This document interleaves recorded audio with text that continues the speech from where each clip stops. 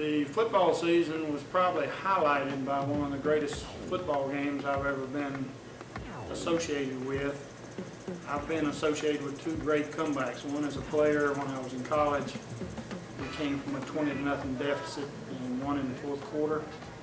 And we go to Statesville in '78, the class of '79. We're down at halftime and things don't look too good. We go in at halftime and the atmosphere in the dressing room was real subtle. It wasn't a panic situation. Nobody was really, what you'd say, concerned about if we were going to win or lose. It was, let's get the mistakes corrected. We know we can win. And that was the type of attitude we had all year.